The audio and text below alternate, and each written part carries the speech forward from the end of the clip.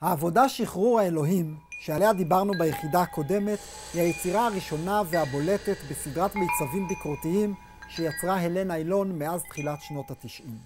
אילון כאמור הניחה נייר שקוף מעל דפי חומש והדגישה במרקר ורוד פסוקים פוגעניים בעיניה, מנקודת מבט פמיניסטית. וכך היא כאילו ביקשה לשחרר את אלוהים עצמו מהשפעות הפטריארכיה. במרכז המיצב עמדו 5 החומשים המסומנים, כל אחד על מעמד מחופה לבד, ומעליו מנורה קטנה וזכוכית מגדלת. אילון סימנה בטקסט 2 סוגי קווים. בקו מאוזן היא סימנה פסוקים מיזוגניים ולא הומניים המיוחסים לאלוהים.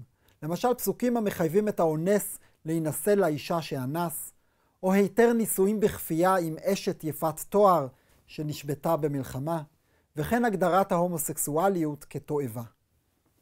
בקו מאונח היא סימנה מקומות שבהם נעדרים סיפוריהם של נשים במקרא, למשל כל התיאורים הגנאולוגיים בספר בראשית המספרים מי הוליד את מי מבלי להזכיר את האימהות עצמן.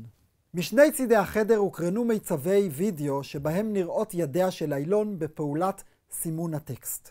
פעולת היד מבטאת לעתים היסוס והתלבטות, ולעתים היא החלטית מאוד.